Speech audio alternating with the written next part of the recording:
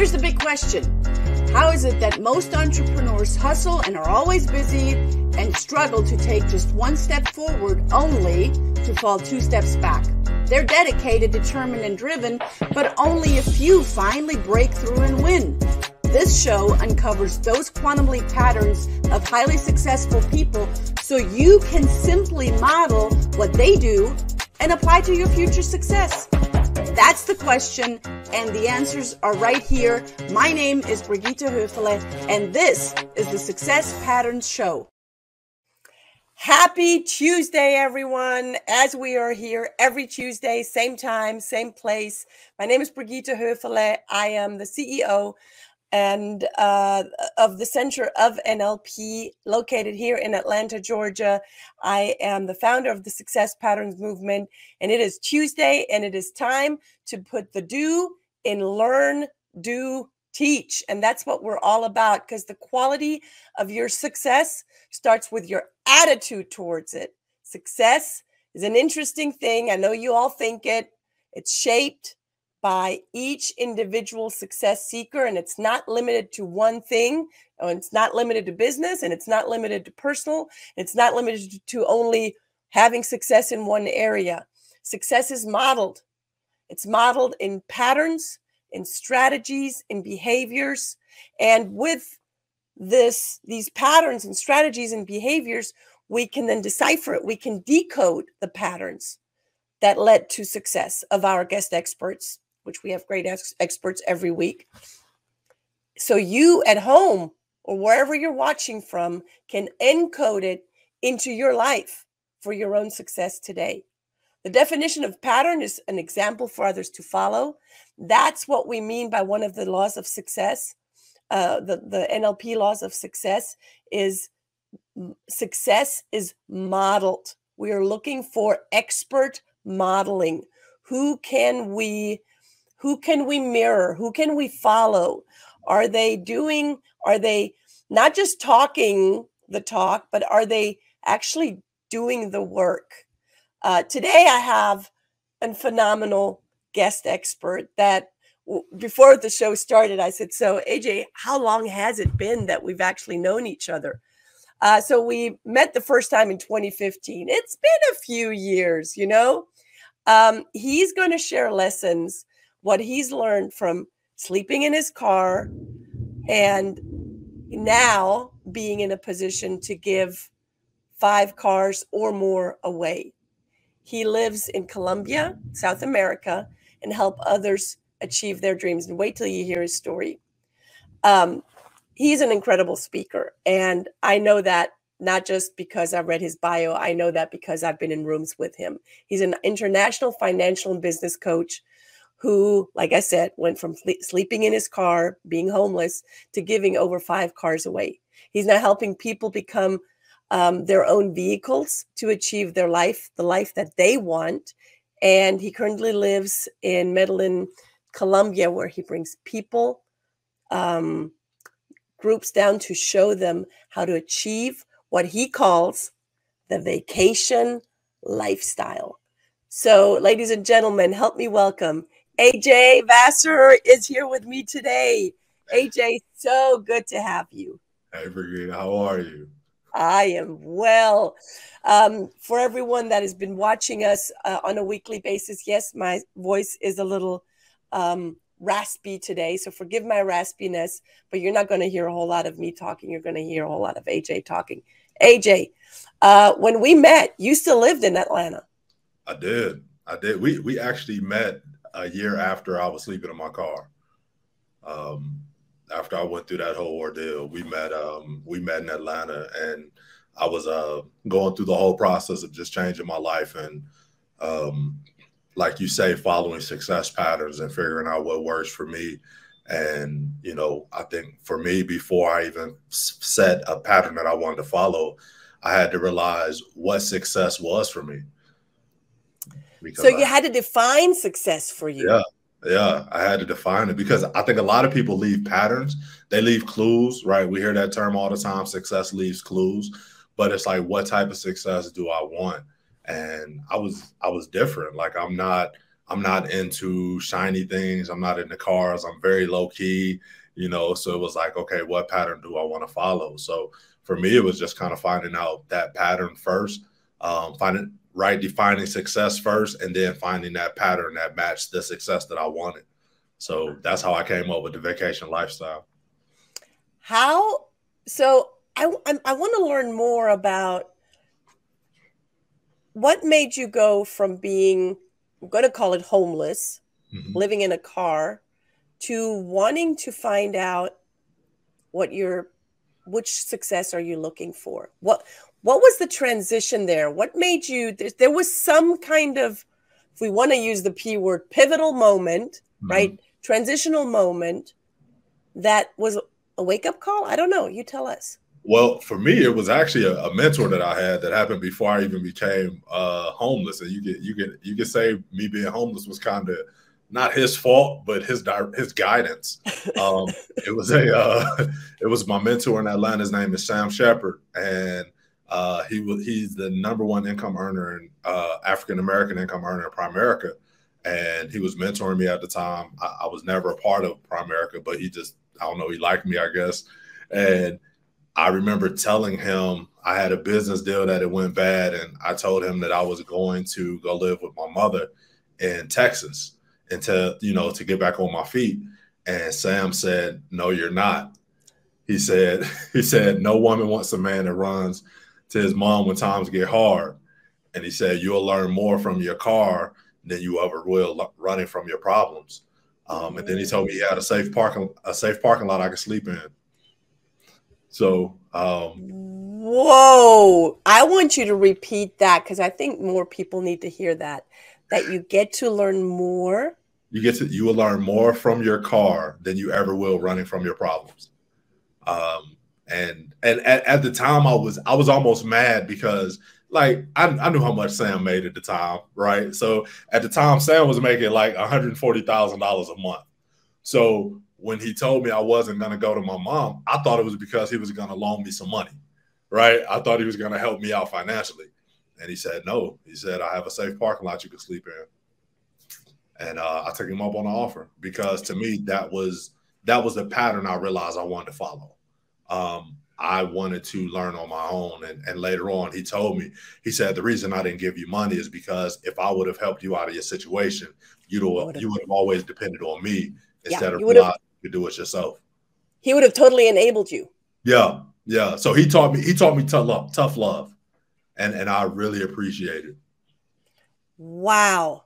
So with Sam, it was the mentorship that brought you to your car. And then what were some of the lessons of the car? The car is where I got the majority of my lessons. When you're in a car, you have a lot of time to yourself. And it was in my car that I started realizing, you start thinking back like, okay, how did I end up here? What did I do wrong?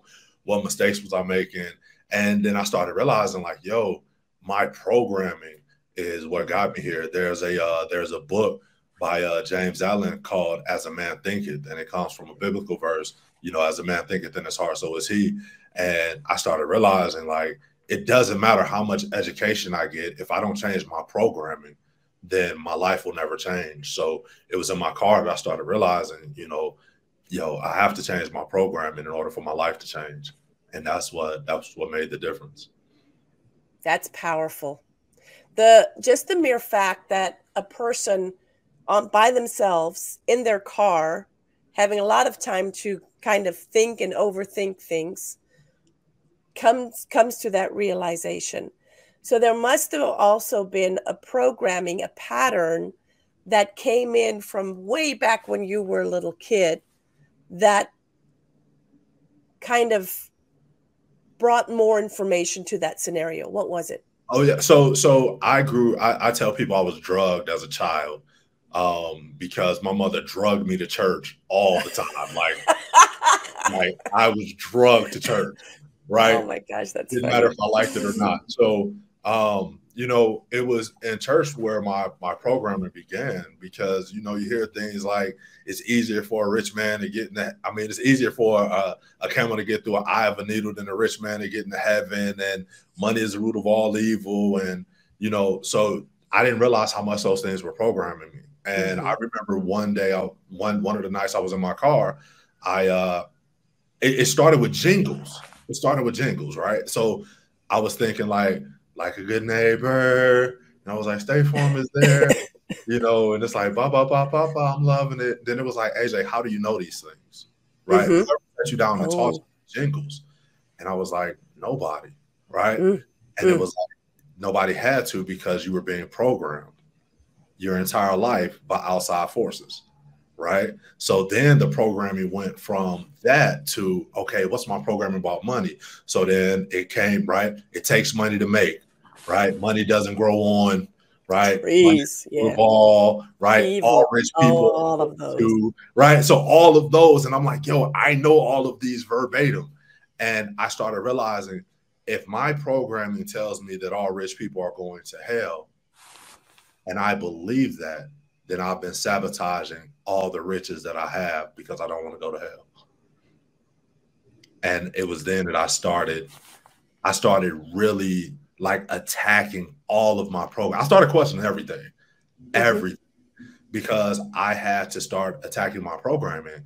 And I think the first step to attacking your programming is to ask yourself, how am I programmed? And be honest about it, right? And you know what? There's really good news in that, because when you are becoming aware of da da da da da and you know, all of the jingles, then you can also replace them with something that is more beneficial to you. So to every programming, there's a deprogramming or a counter programming. And that's exactly what I did. I just started using counter programming to change how I wanted to think about life, how I wanted to think about myself, and what I wanted from life. And, you know, I realized that I'm not, like I said, I'm just a normal dude. It were certain things I didn't want to do. And the success patterns that I had seen showed me that success was only this way. And I was like, yo, my life doesn't have to be like that. I'm a laid back guy. I want to stay this way. And I remember I had a speaking engagement in Trinidad and Tobago, and that's what changed my life. So I go to Trinidad and Tobago, I speak. Of course, I'm staying in the resorts, but I always get a local to take me to the regular areas, like where normal people live. And I remember going, and I was thinking like, yo, I thought I grew up in poverty, and I didn't, right? I saw poverty. But what struck me is that they were happier than all the people that I knew with Benzes and BMWs and multi-million-dollar houses. And I said, that's what I want. That's successful. It's freedom. Was that the time that you already lived in Colombia, or were you still in Atlanta? I'm still in Atlanta. Was that another transformational moment for you to take the leap to go to Colombia? Tell us more about what took you to Colombia. So I was living in the States. I had went through my homeless process, and for the next 2 years. So I was homeless in 2014. 2016, I decided, you know what? When I was homeless and I didn't think I had anything, I still had a car. So for Christmas, I want to give away a car, right? Like I want to give away what I had. And, you know, it just so happened I was pretty good at saving to where I was able to give away 2 cars for Christmas. So I was like, oh, this is cool. So I'm going through that process. And from there, I was just asked to come speak in Trinidad and Tobago. I hadn't decided to leave yet. I was just like, oh, okay, cool. I'll go speak. This is a cool experience. And when I went down there and I seen how happy they were and how they didn't have any, I won't say they didn't have anything, but they had very little. They had very little, but they were so happy. And I said, that's what I want in life. I want the happiness, right, over the things. And then I realized I wanted to teach people how to use their lives as a vehicle to get to their freedom. So at that moment, when you were starting to think about moving away, was it immediately Colombia? Yeah, of course I'm moving to Colombia. Or so this is the crazy part. People they still think I'm crazy. So I had visited 10 countries before I chose Medellin, Colombia. Medellin, Colombia wasn't even a country I'd ever visit. Like it wasn't. I'd never visited Colombia before I moved. Never. Are I you literally, serious? one of my friends knew that I was looking at countries, and she said, "Hey, I think you would like this country." And I was like, "Really?" And she said, "Yeah, watch this video." And I watched the video, and I was like, "Yo, that seems dope." And my whole thought process was, if I don't like it, I'll move in 6 months. You're not a tree. You can move. Yeah, I'm like, yo, if I don't like it, I'll move. So I had never visited. I didn't know anything. Everything was done off research, and I've been here 4 years. 4 years you've already been there. Yeah, and one of the reasons why I tell people I think you should face your demons, because my boogeyman was homelessness, right? Mm-hmm. When I finished college, I immediately opened up my first business, which was a barbershop.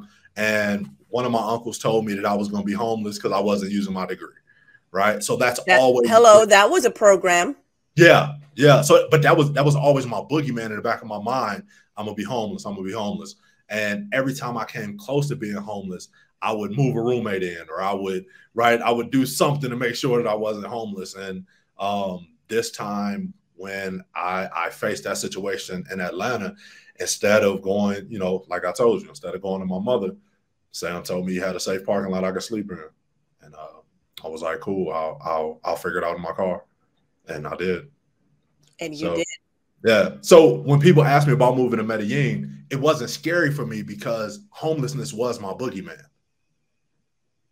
Right? Yeah, there was nothing for you to be afraid of because it was already stepping into an unknown known, right?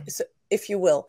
Now, were there in your family, because we often look at family first, where are, what are we watching? Who are we modeling? Who's kind of the trailblazer? So was it very known in your family just to, pack your bags and travel all around the world and see, country after country after country? No, nobody in my family does that. I'm the only one. You're the only one. The only one. Yep. And because of that, and this is something that I teach people, because of that, during my time of transitioning from my programming from my family, I had to use what I call limited association. Tell me more about that. So if anybody knows me, they know my mother is my heart. That is yes. Like my mother is my heart. I will do anything for my mother, right? And to show you how close we are, for my 37th birthday, I actually bought my mother a car. Yes, right? I remember that. That's how close we are. But during my transition of changing my programming, I stopped talking to my mother as much because my programming came from my mother. Mm-hmm. So I had to limit my association so that I could change my mindset, so that I could change my life. And because I did that, my mother is now reaping the benefits of me doing that, right? So, but it was tough because a lot of us, right, we don't realize that our environment has shaped us more than almost anything that we've ever been a part of. There's a saying, more is caught than is taught. Yep. Right. Or as Buckminster Fuller says, environment is stronger than willpower. It is. It is. So you have siblings, right? I'm the oldest of 8 children by my mother. 8. Yep. So there are a few nieces and nephews in the family. A bunch of them. I would imagine so. Okay, yes. Just if everyone just had one, right. That's already a handful, more than 2 handfuls. Do you think that they look up to their Uncle AJ, and that you have totally blown the glass ceiling and expanded their awareness? 100%. It's the way they brag to their friends about, oh, my uncle live in South America, right? It's like they haven't even been here, but that's their bragging thing. Like, I got an uncle that live in South America, and right. So, just to know that they can now, right? And I tell them all, hey, you can come visit me anytime you want. Most of them are still young. I have 2 that are graduating next year, so I'm sure that the trips will start with them coming to visit me. But I do believe that just from seeing just the exposure, I think just the exposure of knowing that you can just changes everything. Yeah, that not just hearing you talk about it, but they actually seeing that you're doing it, that you're Right. doing it daily. Yeah. Yeah. And And you're it making doesn't an take impact. what most people think, right? Because a lot of times you think, oh, I have to be a millionaire and I have to, do, and I'm like, nah, it doesn't take that, right? And then they can actually talk to somebody who's done it. And they call me and ask me questions from time to time. And, everyone that I talk to is like, I want to come visit you. And I'm like, like, go get your passport first, right? And then you can That go. would be one thing that they would need. Yeah. Oh my gosh. So there's so many more questions I have around this. Well, first of all, we have some comments from Paquita. Do you remember Paquita, right? She must have been in the same room when we met. I was the assistant trainer for Harv Ecker's Secrets of a Millionaire Mind here in Atlanta. I met Paquita there. Yep. That's where we met. Exactly. It's just interesting that Paquita's here and she's, sharing with us here in the chat and you're here. And she's sharing with us some of the gratitude that she has of people really modeling, looking out for them, and looking out for someone, AJ, is not monetary, because that would be enabling. That's what I heard you say. Yeah. Yeah. And that's the one of the biggest reasons why I stopped giving cars away. And it wasn't for the fact that I don't want to give. I'm a giver by heart, right? I mean, I've given 6 cars away. It's just that I realized once I gave them a car, I didn't teach them the vehicle that allowed me to get the car. And to me, that's the most important part is, right, I don't just how Sam did me, I want to do that for other people. I want to show them that, like, you're your hero. I'm not the hero, right? I'm not the hero in your story. You are. Yeah. So let me show you just the training that you need to become the hero that you always knew you were. Yeah. Because that's even more powerful. Yeah, that's the win for me, is when you can do it for yourself. Well, that's the whole strategy and pattern of, don't give a man fish, teach a man how to fish. Yeah. That's the whole strategy. Now, you've been in Colombia for 4 years now. Clearly, you've gone through the pandemic like we have. How did you keep sane through this uncertain times? I think one of my best gifts is that I'm overly optimistic. Anything bad that happens to me, I always tell myself this is just gonna make a good story. Right? I look at my life like a movie, and I'm like, yo, this is gonna make an excellent part of my story. So you can't have a great story without having great trials. Oh. There's never been a great story. We can stop right here because you have heard it all now, you guys. Period. Yeah. So that's how I look at everything. I want a great story, so I know I'm going to have to endure great trials. So that's how I dealt with it. I was like, oh, this is going to make a great part of my story, right? And I let myself go through the emotions. I don't hide them. Yo, this sucks. I don't like it, right? Yeah. Yeah. So hold on. So what you're saying is accepting, but not needing to like it. No. I love being honest and saying I don't like stuff.